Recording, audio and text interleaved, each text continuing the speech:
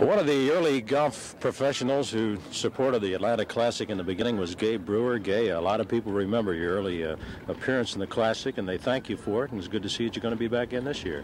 Well, of course, I have a lot of friends in Atlanta, and I'm looking forward to coming back playing that nice golf course. My spies tell me that your game is starting to pick up a little bit.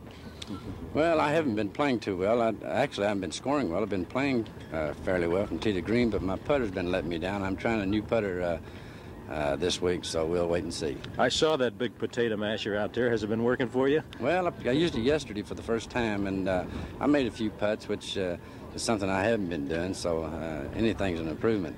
Gay, always nice to talk to you. We'll look forward to seeing you here in Atlanta. Well, thank you.